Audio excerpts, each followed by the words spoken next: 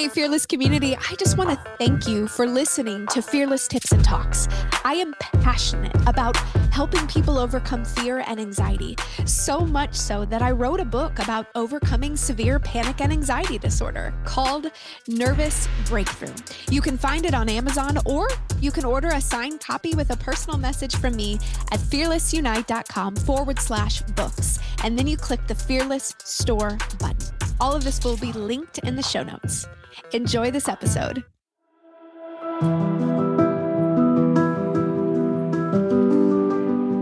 Welcome to Resilience in the Pews, a pivotal podcast series that dives deep into the intersection of faith, mental health, and the challenges faced within the sacred walls of our churches. Welcome back to Resilience in the Pews. Today, we are going to talk about what it's like to be othered, which is the title of this episode. So we're nearing the end of the series, and I do have to just admit that of all the books that I've read to prepare and the interviews that I've gotten ready for to prepare for the Resilience in the Pews series, I have to tell you that Jenai Auman's book, Othered, Finding Belonging with the God Who Pursues the Hurt, Harmed, and Marginalized, has been the most surprising. Now, when I say surprising, it's because I literally felt like she was articulating things that I've observed or seen and heard and experienced, but I didn't have the words for them. I had a chance to read an advanced copy of the book, and it was cool because I sent her a bunch of pages highlighted up because I just couldn't highlight enough. It seemed like every sentence after every sentence was like, yes, yes, yes. And it was weird because I felt exposed, but in a good way. I felt seen and valued and loved.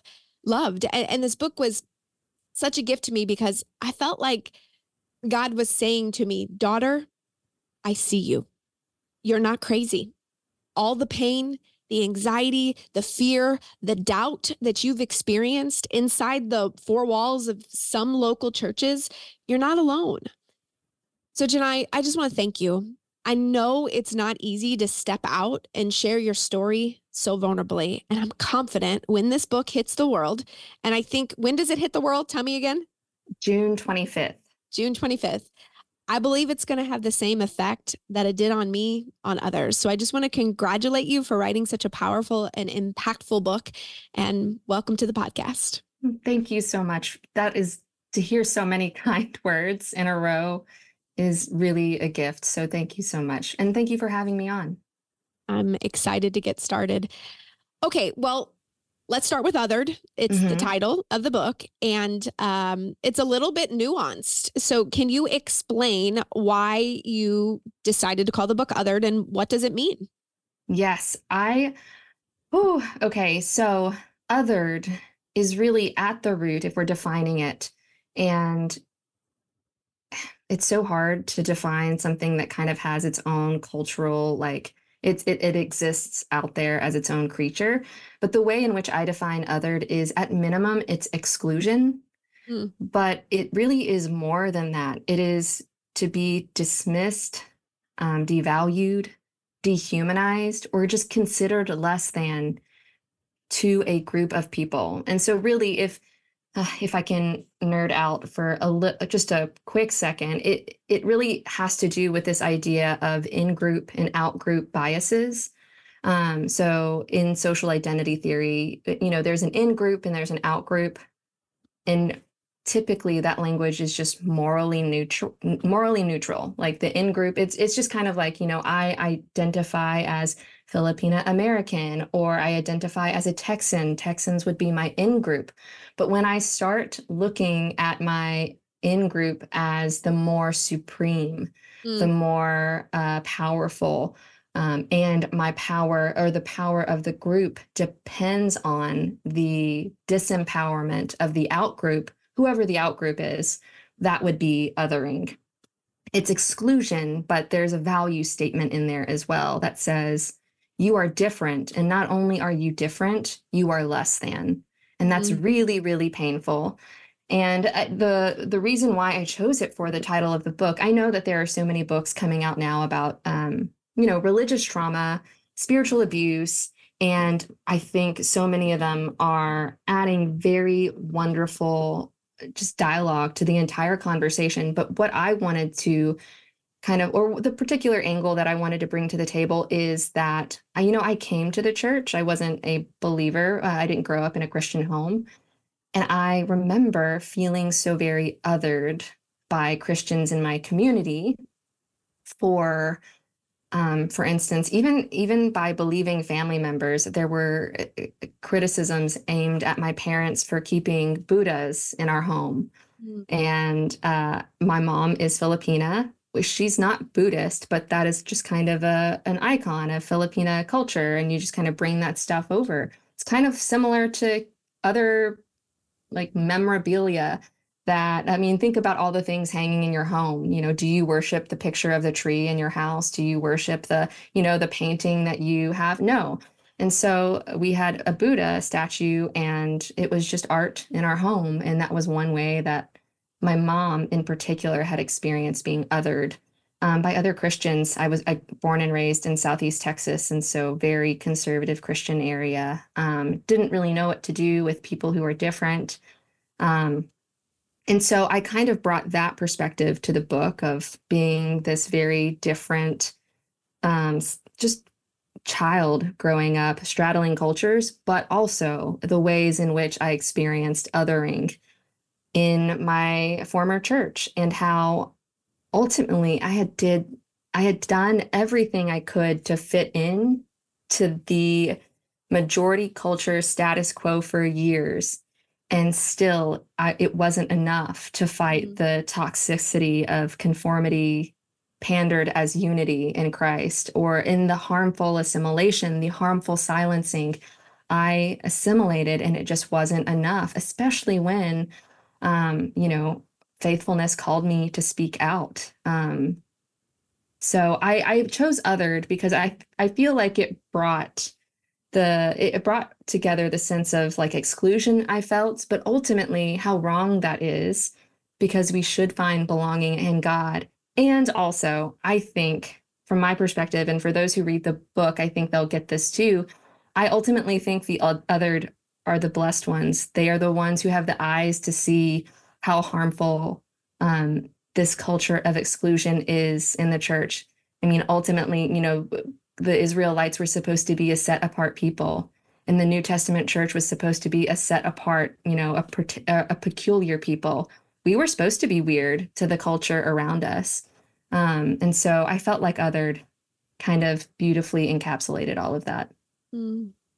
So let's get into your story of being othered. I mentioned in the opening, I highlighted quite a bit inside of your book. And the first quote that I highlighted said this: I have learned that when you call those misusing power to account, they will continue to misuse power to exile you. Explain what you mean by that, and how does this go along with your story of the misuse of power? Yeah. So if we want to get really reductive, and I think it might be helpful, I think misuse of power is baseline sinning. So if you want to reread that statement, I have learned that when you call those who are sinning to account, they will continue to sin to exile you. So at its base, no one wants to be called out for their sin, right?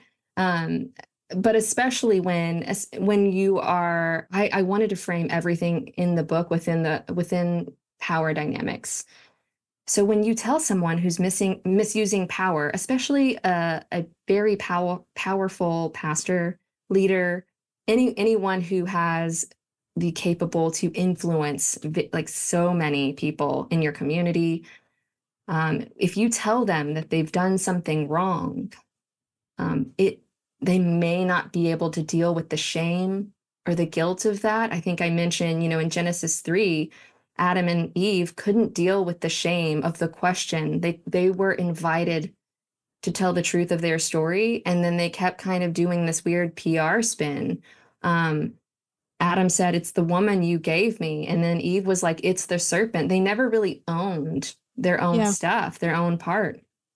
And so I feel like in the same way, um, the people we call to account who are misusing power, they don't really own their own stuff. Instead, they double down and they think about, how can I continue to misuse power, especially if they have so many people who listen to them and who they influence, to discredit this one person, this one naysayer, so that life can go on. And I mean, ultimately, it's a sin issue, and we all have power. It's just some of us have more power than other people, and sometimes people with the most power, instead of empowering others, they clobber them. And yeah, I think it's just it's a sin issue at the root. If we want to be really boring about it, it's a sin issue. Um, I just tried not to use the word sin so much in the Bible because I wanted to specifically name the sin as Mm, misuse of power. yeah. I was just learning in James, it talks about when you know something's a sin and you choose to do nothing about it, you are then sinning. And Mm, so I just wonder if, what would life look like if we called each other higher? If we called each other, whether you're in a position of power or not, like, just what would this beautiful level of accountability look like if we were just open to say, you know what, I'm not perfect and I am going to make mistakes. And that when someone lovingly comes to you, and, I've read your story, you didn't do it like a raging lunatic. I mean, you mhm. had a moment where you were very angry, but like you did it in a way that was honorable.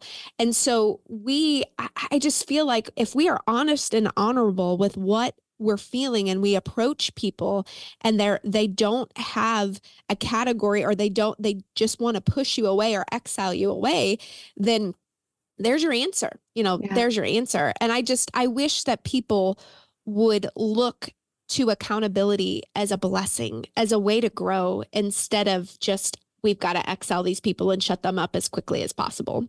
Yeah, as a way of love. Mm, Ultimately, if I really was choosing me, I would have walked away a long time ago. that's But good. I loved these people. I really did. And I stayed and I stayed and I stayed. And I thought, oh, we're friends. Like, they're not only my pastors and my brothers, but they're my friends. Surely they'll hear me. Mm, And they've talked so much about how we have a flat hierarchy. We're all peers. And in those moments, I learned quickly, I am not a peer. I am a peon, and I am less than, subordinate. And they don't really want to hear what I have to say. They want me to fall in line. mm. And of course, I wouldn't do that. And so that is just a beautiful segue into my next question to you. That was painful. When Mm, you think someone is a brother, when you think someone is a friend, when you think someone is a pastor, when you look up to the position that they hold in your life, and then to bring them honest truth with love, and then to be clobbered, like you said, or to mm, come to the realization that I'm really just a peon. You talk about naming your ache. And mhm, that was a beautiful chapter for me, because I I think for so long I've been taught forgive, forgive, forgive. As a Christian, we're supposed to forgive, but not realizing there's all these different stages of forgiveness. And I think that first stage is naming your ache. Why are you hurt?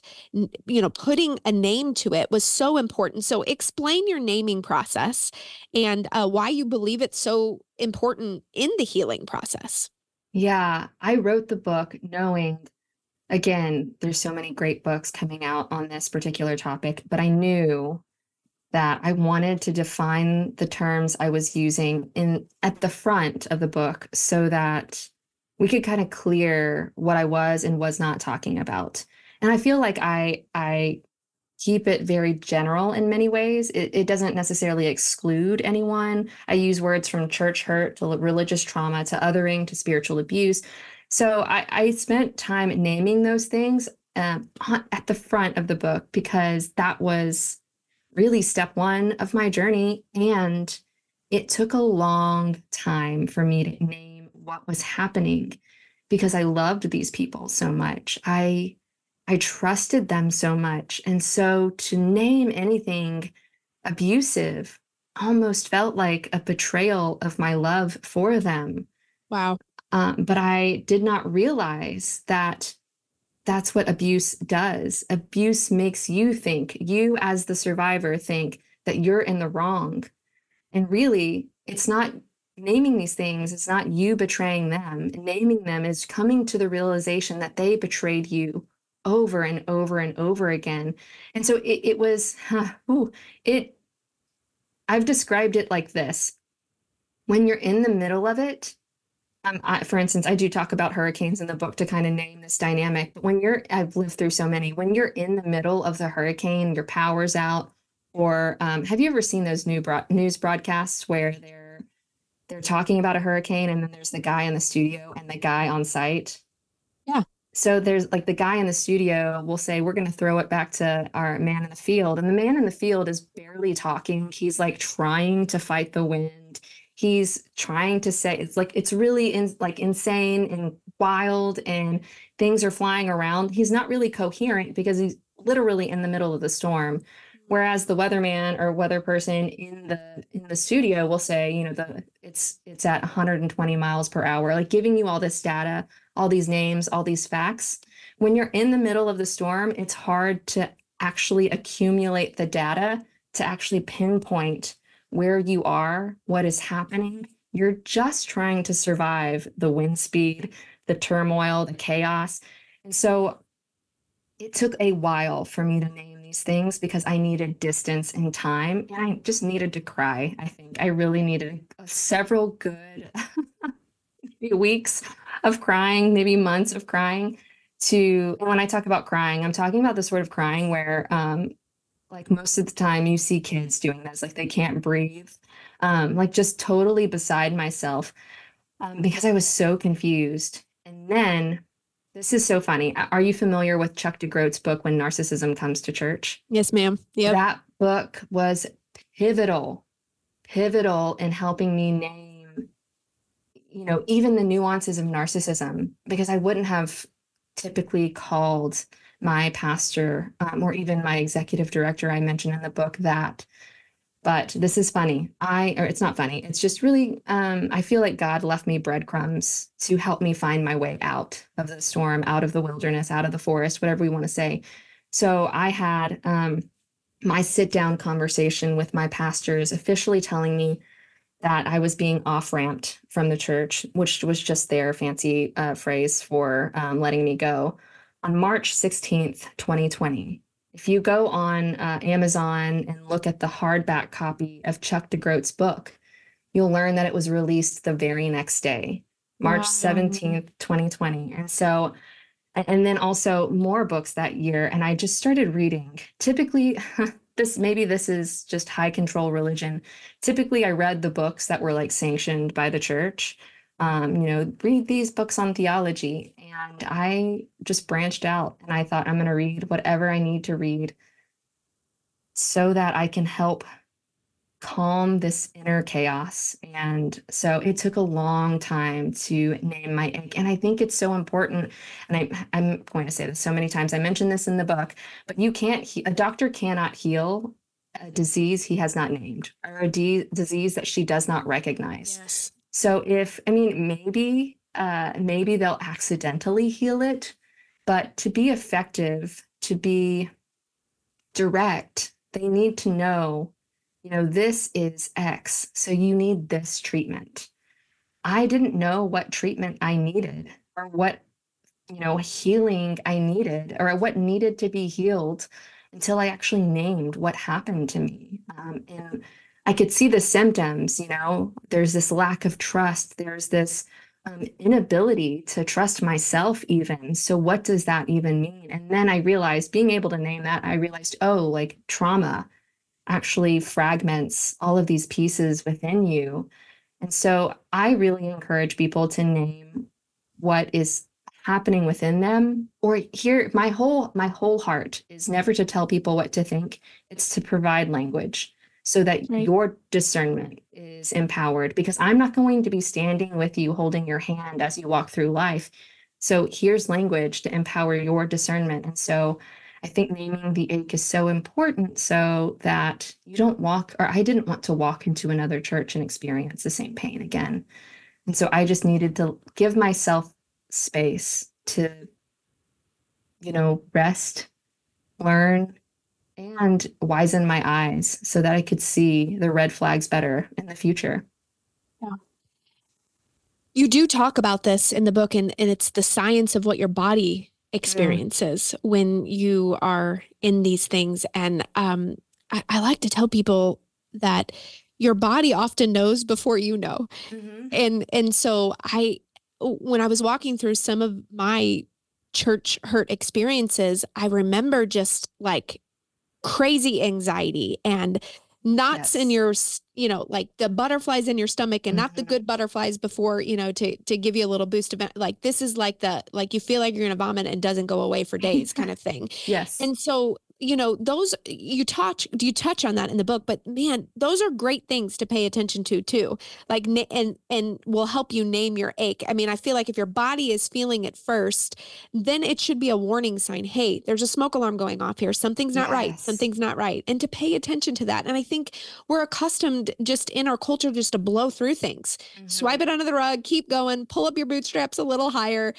don't pay attention, just be a boss babe, keep going, keep going, keep going. And really, that's a beautiful internal blessing that the Lord is saying, hello, something's not right here. Something's not right.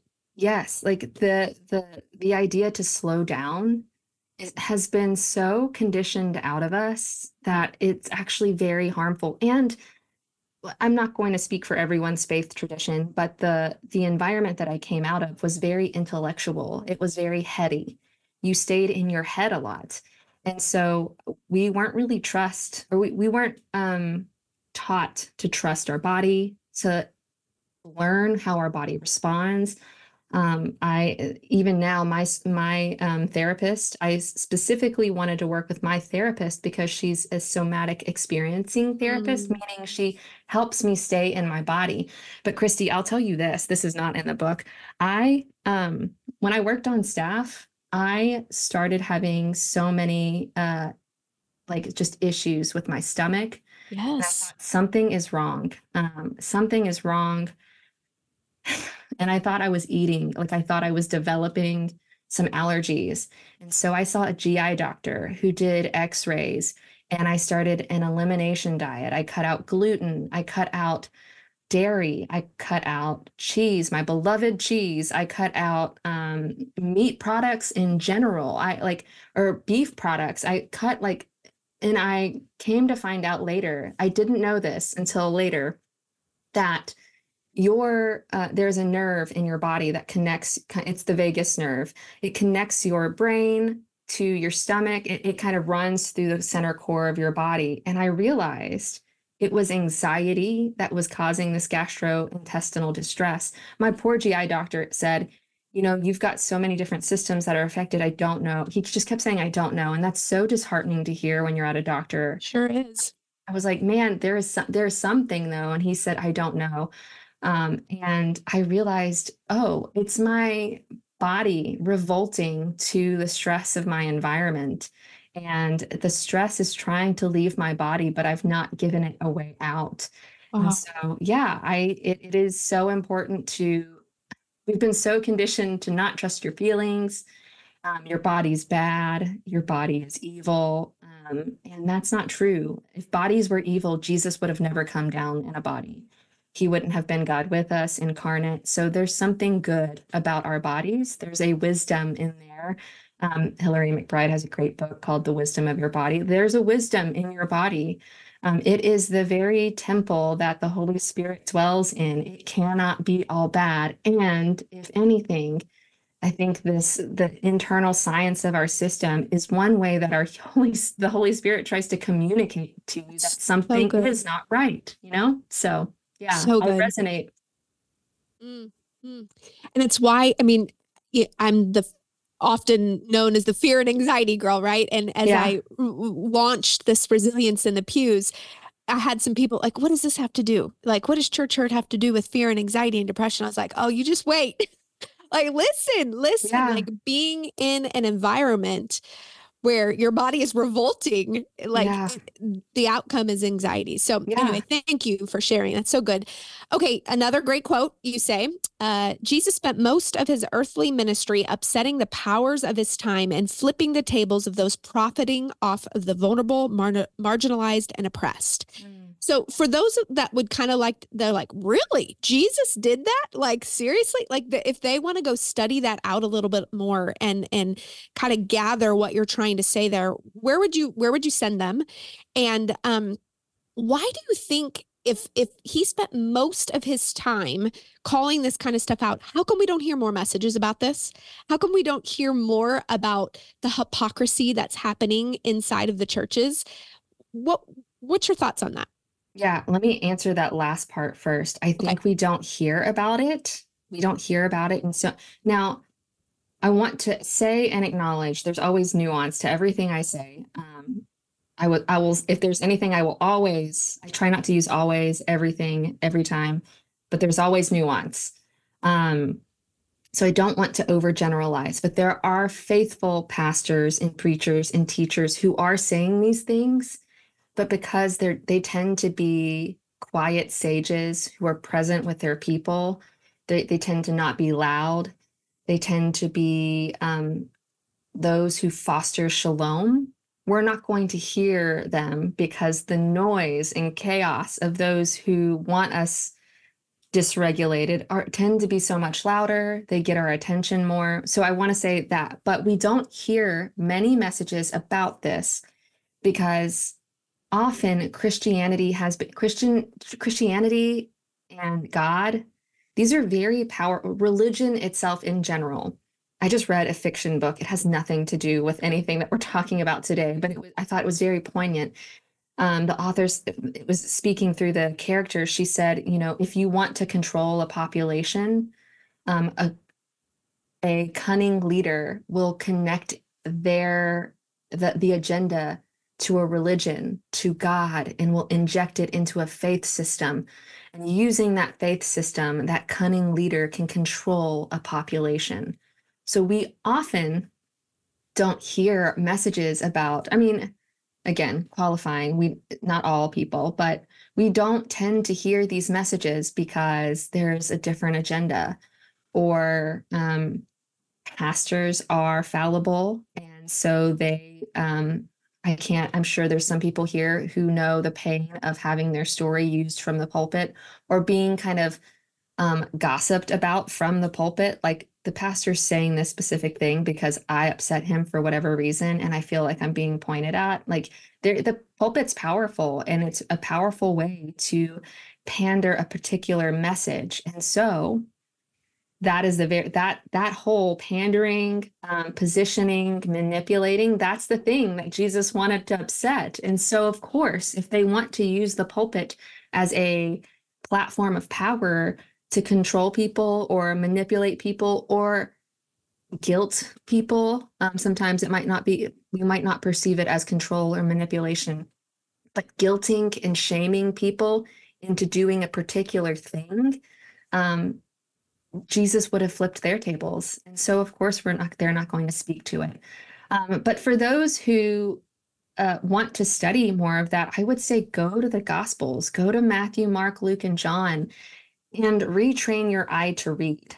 So often we are encouraged. America is a very individualized nation. So when we read, I put this in the book, John 3:16, for God so loved the world that he gave his only begotten son. And so sometimes I've been a part of Sunday morning gatherings where the preacher would say, insert your name into that. And so a communal reality becomes very individualized and it removes the sociological implications that I am a part of a people. And not only that, but I'm a part of a very dynamic group of people that has learned to build walls instead of longer tables. And so when I went back to read, I realized Jesus did spend time, he sat with both powerful people, and he sat with sinners, those considered unclean as well. But when he brought healing to those who were sick. to those who were ostracized. It was an ostracized woman that was bum rushing him in the crowd, trying to touch the edge of his garment. And so I would encourage people to, when they read the scriptures, we're so conditioned to make them applicable today. Read it as a story. Read it as a story and keep it oriented in its own sociological reality. Name, like before I think you started recording, like, now that I've lived this story, now I see the world through the lens of power dynamics. I see who has the most power to change their culture in their particular time. Go back and read the Gospels. Who had the power to change things and didn't? Whose tables did Jesus flip? He didn't flip the tables that where the disenfranchised and the ostracized were trying to eat. So I would say, I would just encourage people to go back and read the story as a story and not for a particular life application. Just read it as who was God, who was God incarnate choosing to be with, and how was he ministering to them? For instance, one story is like Jesus was granting rest on the Sabbath, or he was healing people on the Sabbath, is what they say. But one pivotal shift for me was realizing the person of rest embodied in God incarnate. He was extending rest on the Sabbath. So he wasn't sinning or breaking any laws. He was actually trying to grant greater rest and Sabbath and shalom to people who had none in their sociological context. And who was the most upset? The powerful people of the day. They were so upset that he was making the ostracized well. And so, yeah, I would just encourage people to go back and read and sit back, and or even the Ignatian method would encourage them, put yourself, like, pretend you're standing on the street of this story watching this happen. Like, what would you notice? Mm. We have to reread with different eyes. So good. Yeah. So good. Why do you think it's so important for people to use their voices to speak out about the misuse of power? I think as I have gathered the courage to speak out and say part of my journey, my experiences, it's a little lonely because people misunderstand. They only want to hear what they want to hear. They're not, maybe back to our initial question, they're not ready to hold themselves accountable. So why do you think it's so important for people to use their voices, even if they're going to stand alone? Yeah. Well, I will first say, I'm sorry that you've had to experience that, because I know what that feels like too. And it's awful.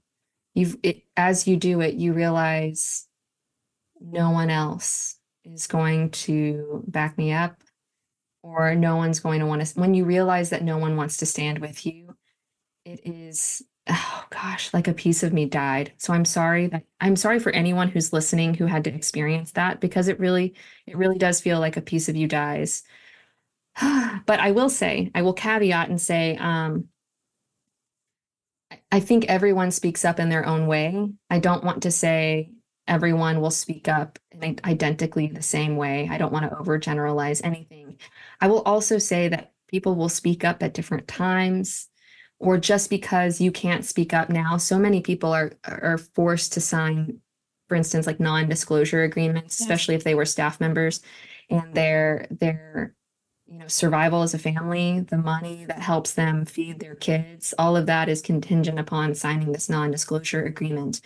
And whether or not you sign that agreement, some people maybe don't have any qualms with an NDA, but some people have to sign, because that's how they take care of themselves. And so I don't want to shame anyone for not being able to speak up or use their voice either, because that was a pretty terrible situation to be put in. And I would say that was really unethical of the church to do. I won't get into that, but I feel like there are a lot of people who say great things about that, and poignant things about that. But I would say that if you're healing, your job is, if you're, still sobbing, crying, your job is just to take care of your own mental capacity. Wait until you have the space within yourself and the mental capacity before you feel like you have to say anything. You know, whenever you're so angry and you try to like argue with someone, and it's almost like I can tell I'm making this worse because I'm being argumentative with this person, and I'm almost proving them right if they call me quote unquote crazy or hysterical, and I'm almost so triggered and like angry and livid and just kind of rattling the first words without mindfulness off the top of my tongue, and I start to prove them right. I mean, I know what that feels like. And so in those moments, I would say, if you feel that way right now, just breathe. Just breathe and let the breath of God fill you and create more space in you. Because so often when we start speaking up, sometimes we can actually unintentionally do the harm that was harmed. Like we can start dehumanizing another person, attacking their humanity instead of their behaviors that were harmed. You know what I mean? So so many caveats, but I do think for those who have leadership positions, for those who influence people, for those who pastor congregations or write books or attend a church, who have pastors who are maybe committing bad behaviors behind the scenes, for people who have space within themselves to speak up, I think it's so important to speak up, because those who are being most harmed are vulnerable people who feel like they cannot use their voice and their choice. And speaking actually helps. It is the way in which the body of Christ heals itself. It's them naming, like again, like naming the wound so we can mend it, not so that we can shame the pastor or the leader who is committing these bad behaviors. It's so that we can mend this rupture. And if we leave it unnamed, it will remain unreconciled. It's not just reconciled if someone forgives, like it has to be named, lamented, like seen to, triaged, sat with before anyone can forgive it and just reconcile it. And so I would say absolutely. Again, we can paraphrase that question. You know, why do you think it's so important for people to use their voices to speak out about sin? You know, like if you would do this with sin, with anyone's sin, so often we talk about the sin of this. I'm not trying to over trivialize, but I do think this is like yelling at women on the internet for wearing yoga pants to the grocery store. I feel like there is a whole swath of Christianity so much more like armed to the teeth to attack that specific sin than they are. Like that is almost more offensive to them than someone being abused within the church. So why is it important for people to use their voice? Because it's actually rupturing the family of God, the body of Christ. It's keeping us in chaos, you know? The shalom is more than just peace. It's actually wholeness, holiness, healing, a reconciliation within ourselves and within the body. And we can't have shalom if abuse is in our ranks, because abuse is keeping us fractured. So, yeah. I talked a little bit about being in a counseling session where the counselor talked to me, you know, Christy, you can't forgive what you haven't acknowledged. And you talk about lamenting in your book. And I had a mentor say to me, because I had a Christian say to me, you need to forgive, you need to forgive, you need to forgive. Like you're sinning by not forgiving. And so I was processing this out with my counselor, and the counselor just kind of said to me, well, you should have said to that person, don't talk to me about forgiving until you've made space for my lamenting. And I was like, oh. And so it's this space, and you talk about reconciliation, and you just mentioned that. And it's like, we just want to get to the forgiveness part as Christians, right? But we don't realize that there's this whole other space of like, hey, you've got to value my pain. I have to value your pain. We've got to be able to have a dialogue about this. We have to be able to lament alongside of each other. We have to be able to name the ache. And there's just this whole space in between where we just want to skip to the forgiveness part, where we haven't worked through this other part. So why do you think it's so important to save space for people's lamenting? I think it's so important because it was modeled in Jesus's death and his resurrection. Why does Holy Saturday exist? You know, like Jesus was crucified on Good Friday. And why did it foretell that he would be like that he would raise again later? Like, why not the next day? What about the people who were close to him, who loved him, who sat and laughed with him and rejoiced with him and wept with him as he lived? How did they feel on Holy Saturday, that entire period of time where there was no hope? He was just gone. I think I want us to sit with that. I think it's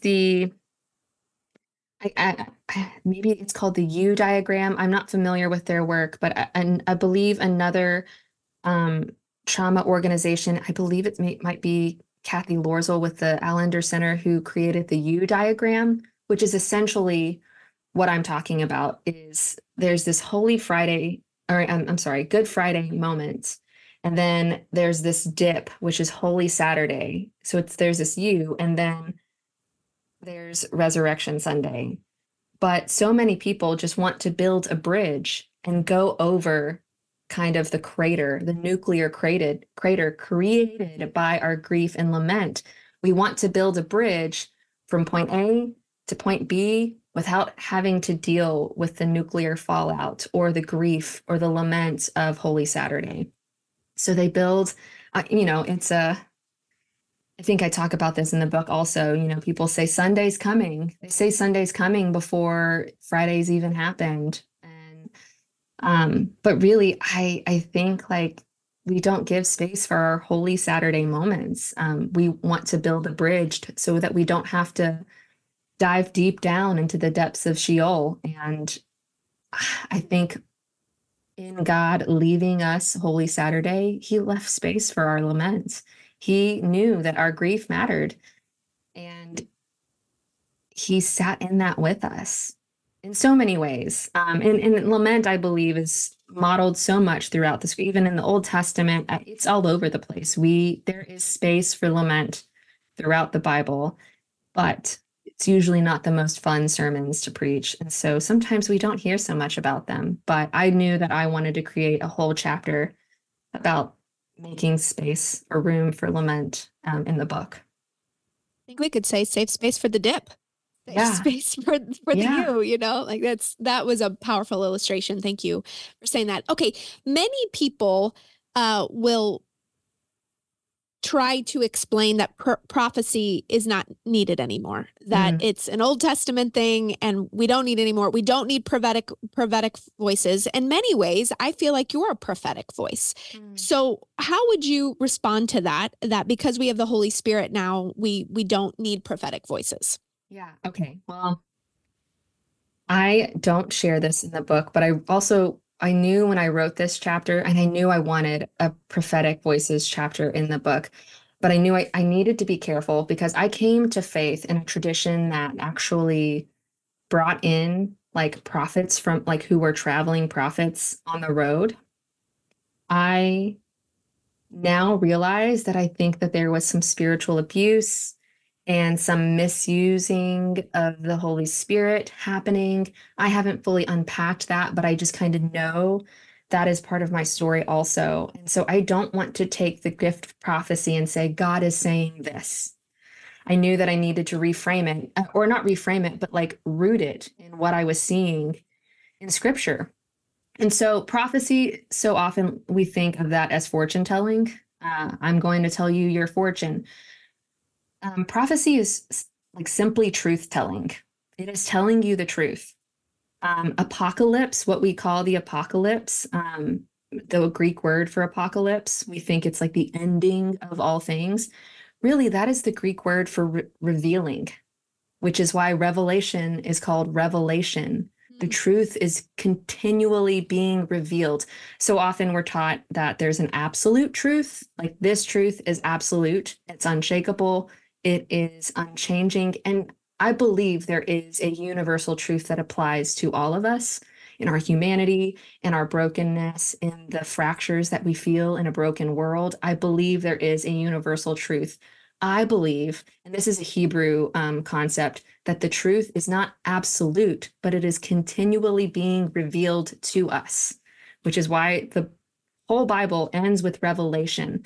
There's more being revealed. Think of it this way. I'm taking a class on the reformers right now, and Martin Luther would say, like, he absolutely had everything right in that moment as he was telling, that he kind of railing against the Catholic Church.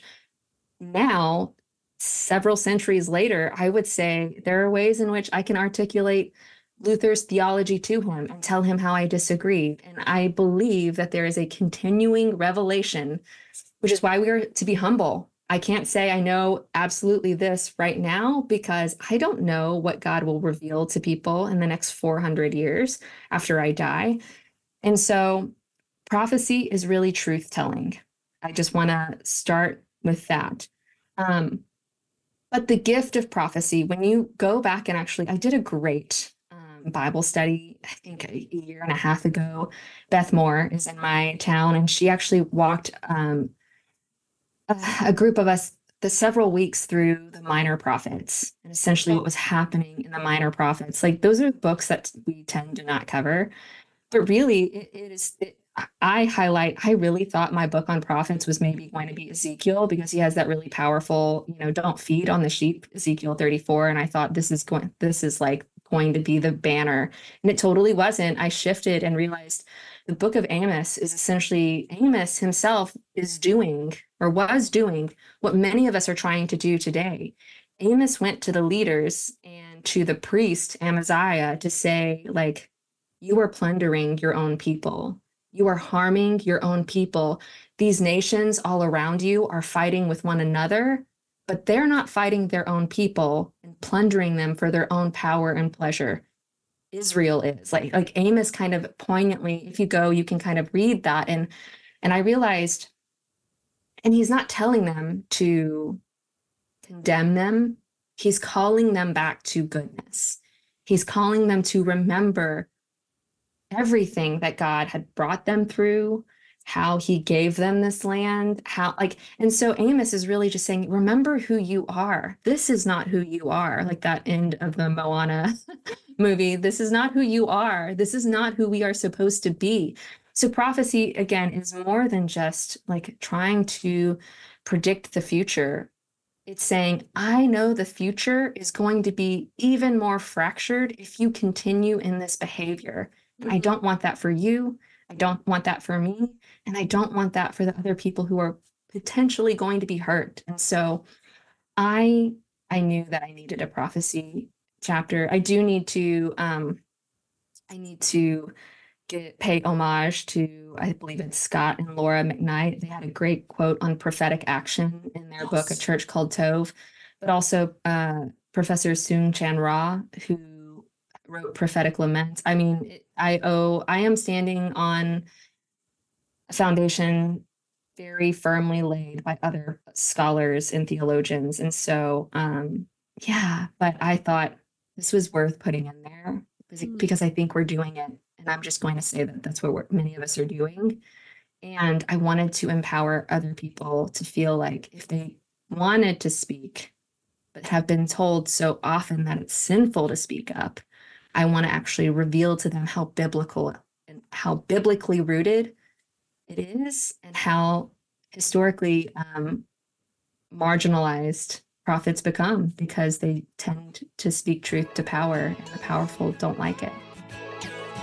Hey friends, I just wanted to take a moment to interrupt to let you know that the Fearless Tips and Talks podcast is part of a ministry called Fearless Unite. Our mission is to help you find freedom from fear and anxiety in a world that feeds it. We are rolling out a new initiative called Soul Shepherd, which is a mental health advocacy movement in our community. We are very serious about decreasing the mental health crisis that we are facing.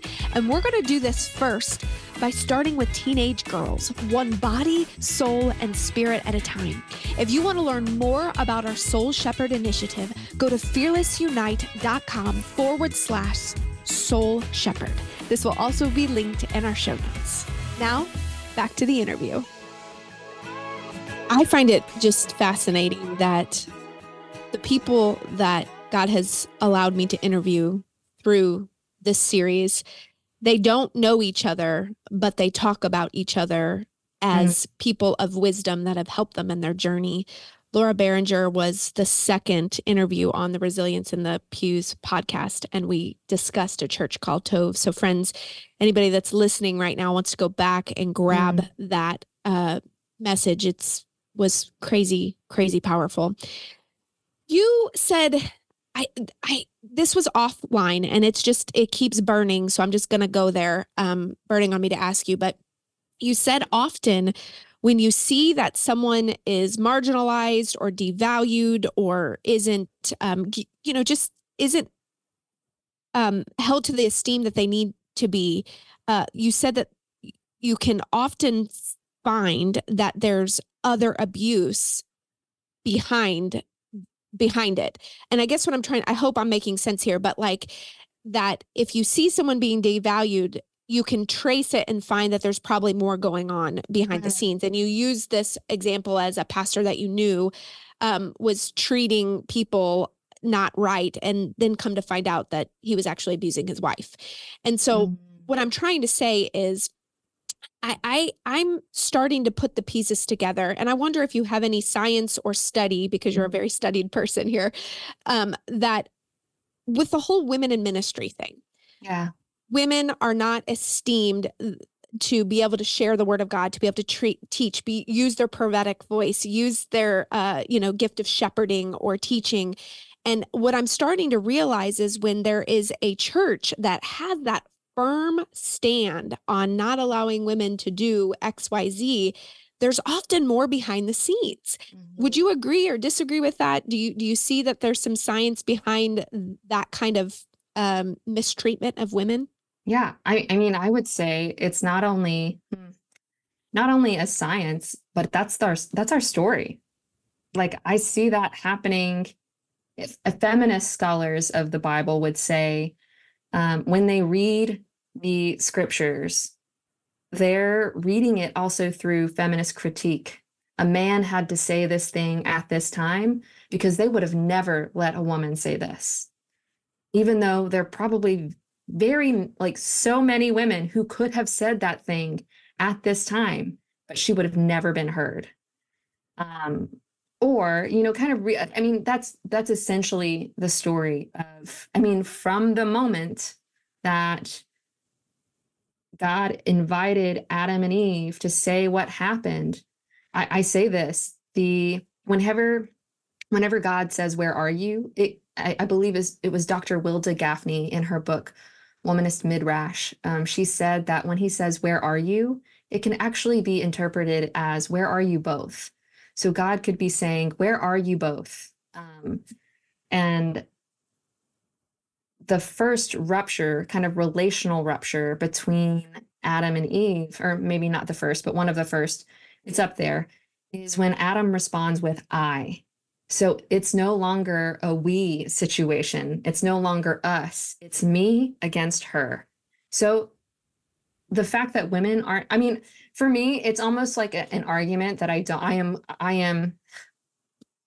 know if the language, I am just egalitarian to the max. I have no problem with women preaching. I have no desire to be a woman preacher, just to clear the air, but I have no problem with women teaching. I will also say that women are like human beings too. And so I generally tend to caveat again that women can misuse power. We've seen like stories of women who have also committed abuses of power or spiritual abuse in their own congregations. And so I don't think women are more or less inclined to do it, but I think that because of our general human anthropology, men subjugating and dominating women is a part of our story. And oh gosh, there's like this news. Have you been following the news about some sort of conference with men? It was just all men, and how there was like a debacle that happened. Some stripper came or something like Something that. like that. Yeah, And sword throwing and yeah. yes, yeah.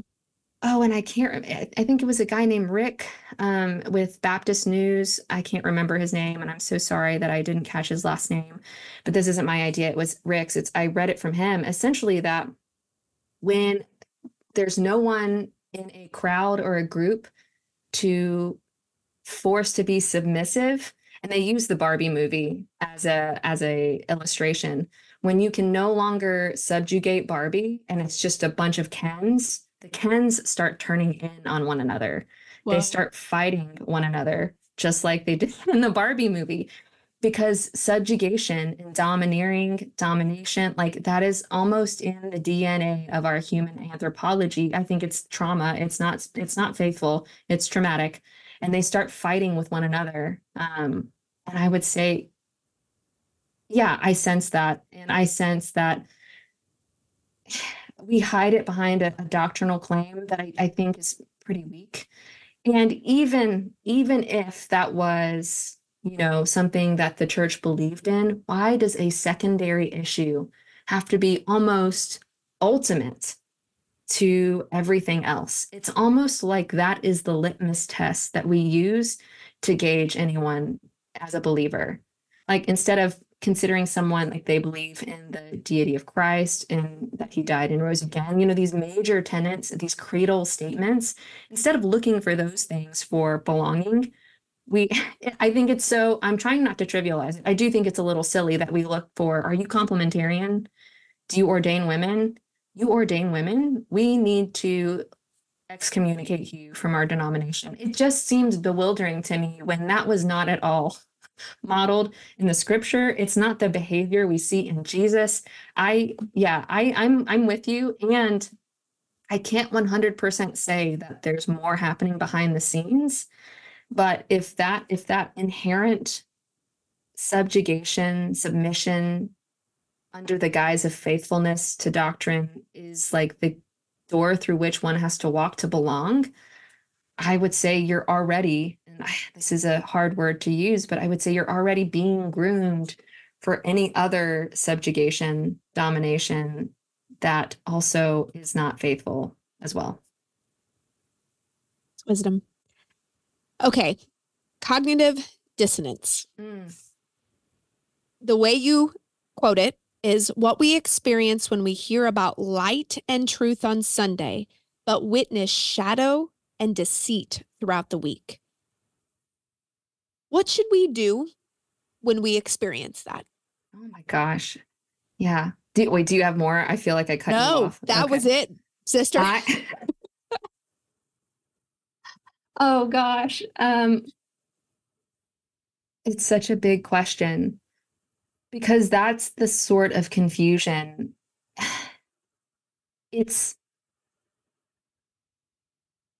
You're trained to go to the people who are in authority over you to help make sense of this confusion. But who do you go to when the ones discipling you are the very ones who are causing the confusion, the chaos? What does it mean when a shepherd who's supposed to be fostering shalom fosters this dissonance and this incongruence? I I would say, if you feel that, and it's so hard because it's contextualized, I would say the first thing you need to do is slow down. Because I mentioned this, I know this quote is in the book, dysfunctional systems thrive on dysregulated nervous systems. So yes, a dysfunctional leader will keep poking at you and prodding you to emote in the ways that they would like, so that they can elicit a certain response from you. So I'm thinking about, like, think of a schoolyard bully who keeps poking you, like, stop hitting yourself, and you're like, and you go off and you say, stop touching me. And it's almost like this sadistic, like, I enjoy watching this person squirm. But in the church, we've Something Jamar Tisby, I just saw Jamar Tisby at a conference that I was in, and he said this in regards to racism, but I think it applies to all toxic abuse of power, everything. But he says racism doesn't go away, it adapts. So sin and misuse of power doesn't ever go away, it adapts. And so that schoolyard bully who pokes and prod you, like what happens when that person's behind the pulpit and they start using God's name to poke and prod you in ways to, and so you get so dysregulated, you start to feel kind of squirmy within your own body. I say that whenever I am kind of thinking, I start to, I call it tail spinning. I just feel like I'm losing control and I get kind of a squirrely brain. I know that that is a sign for me to slow down and, if anything, take a few breaths and essentially do what I need to do to kind of go back to the beginning, like what we were talking about. Name what's happening. And I am no longer giving this person who somehow is benefiting from me being in chaos. This person no longer has I'm not giving them permission to name things for me. They don't get to tell me like it is because they've been a part of causing this chaos. And so it's hard to rely on your discernment when you feel like you've been made to be so undiscerning about someone you love. And so, really, it's not a quick fix. This doesn't really fix much of anything, but slow down and give yourself. I've learned this phrase, I've said it to so many people. Um, I hope you will give me space. But for people who display harmful behavior, toxic behavior, they are not going to give you space to work things out so that you can be mentally well. So I will say, if you won't give me space, then I am giving myself space because I am not in a place right now to engage with you. And you no longer have permission to speak into that for me. So I will give myself space. And usually a part of that is I seek out other like trusted friends who will hold space with me to help me kind of piece apart. Sometimes that person is a therapist. Sometimes that person is just a friend who is in it with you. But give yourself space because cognitive dissonance starts taking up all the space within you.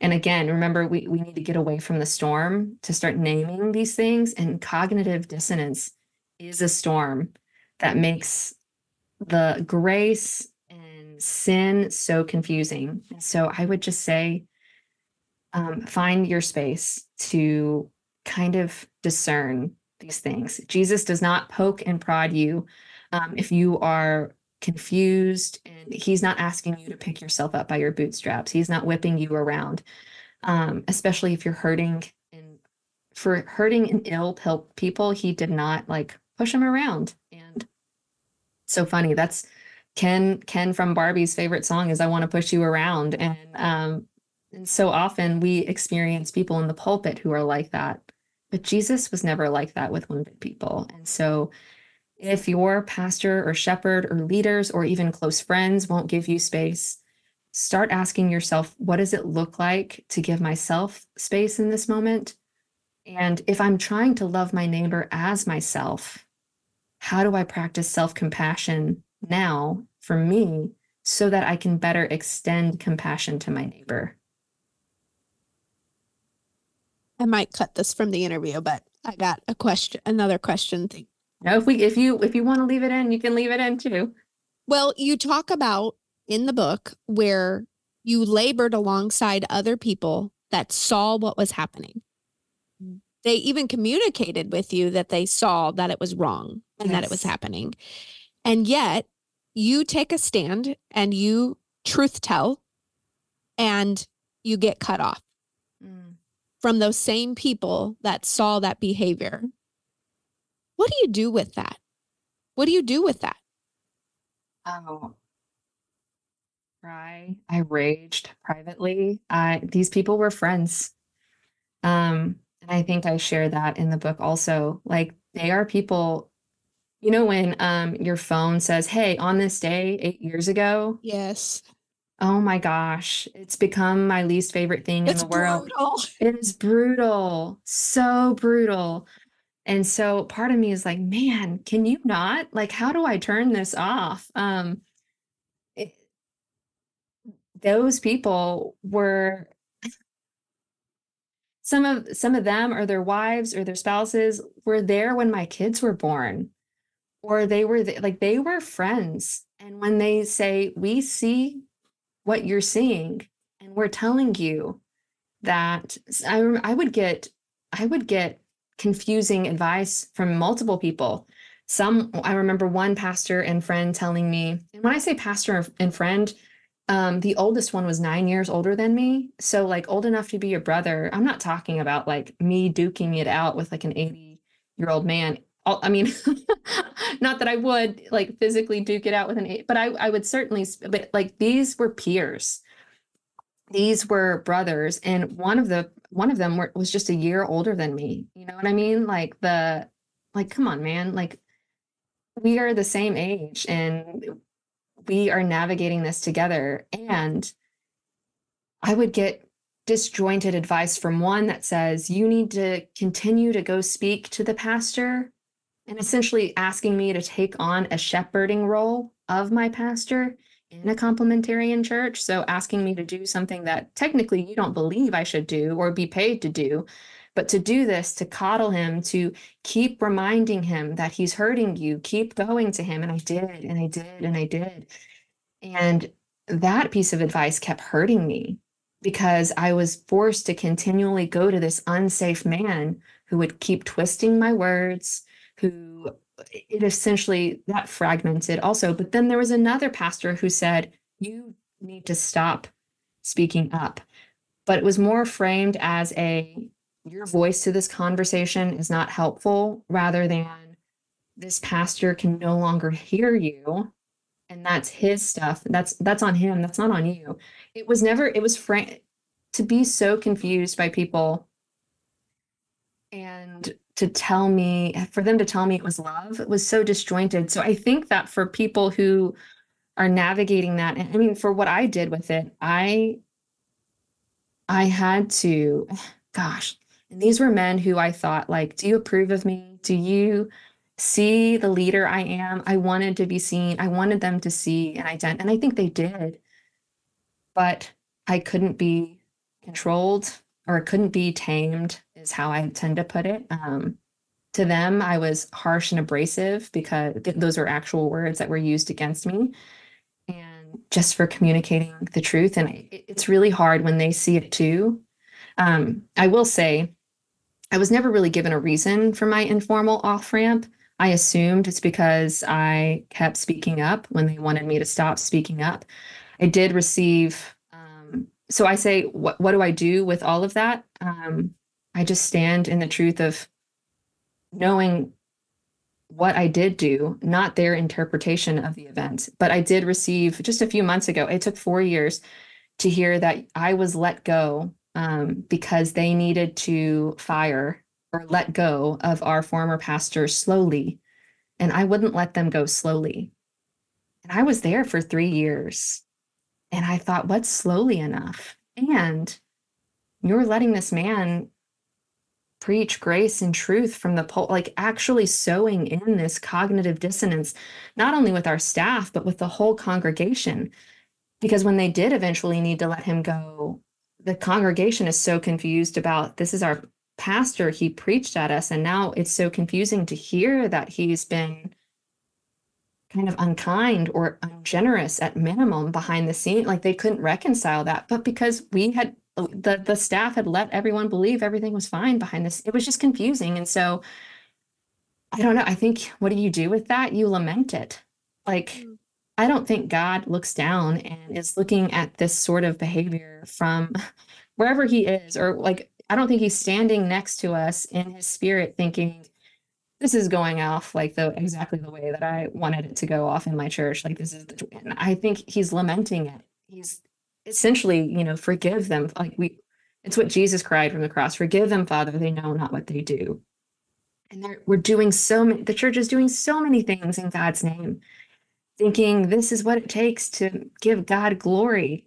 And I look at it now and I think, forgive them, Father. They really don't know what they do, because they've convinced them themselves that this is okay. And I don't know, we just lament. I think we're going to be entering in a long season of lament. And I think sometimes that lament's going to look like anger. Sometimes it's going to look like just grief and sadness. But yeah, at minimum, I hope we can lament.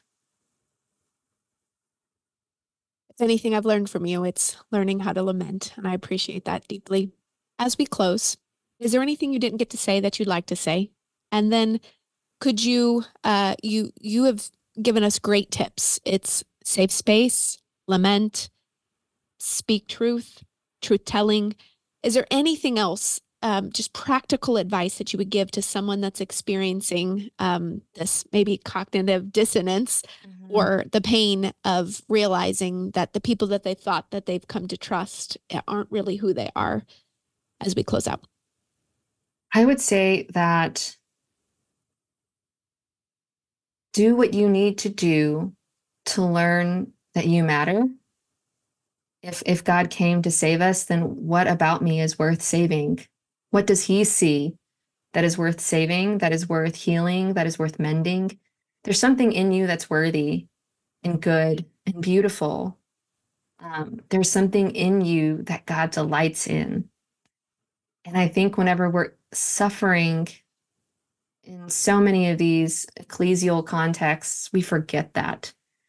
We are just pulverized to believe we're not enough, we're not smart enough, we haven't done enough. And sure, sometimes some people might say, well, we aren't enough. Jesus is enough. Great, that's fine. But there's something in me that is worthy of being seen. Find the people and surround yourself with the people who are willing to see you as someone who is worthy of your time, their energy. And the whole commandment is summed up in loving God and loving our neighbors as ourselves. We will never be able to appropriately love our neighbors as ourselves if we don't love ourselves.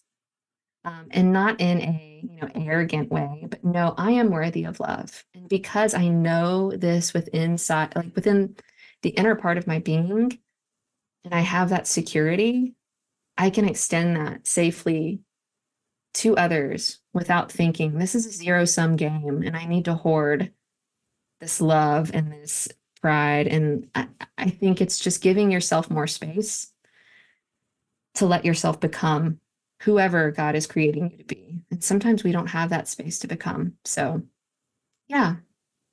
That's good. How would you feel about praying for anybody that has been othered?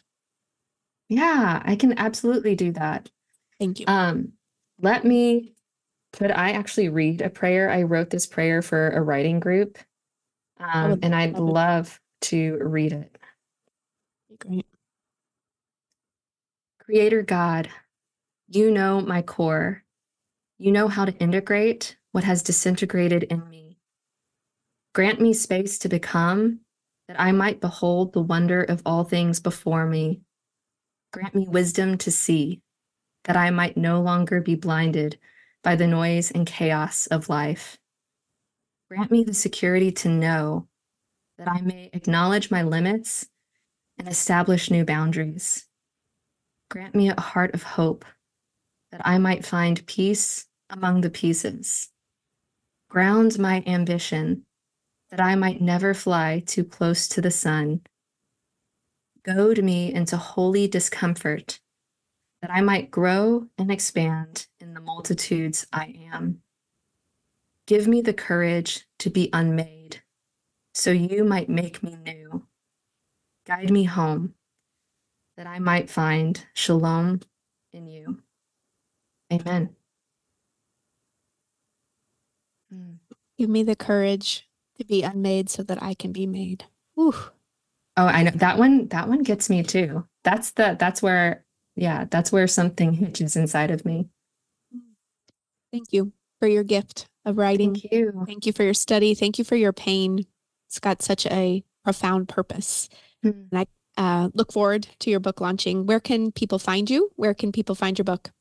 Yeah, I am mostly on Instagram. I am also on Threads. I have more or less abandoned Twitter or whatever we're calling it these days.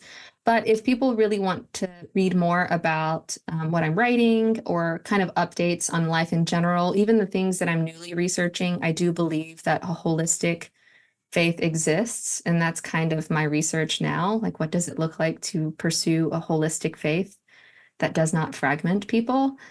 They can find me on Substack. So jenaiauman.substack.com. Yeah, thank you for having me on. This was wonderful. Thank you for being on, and we will link everything in the show notes. Great. I appreciate you.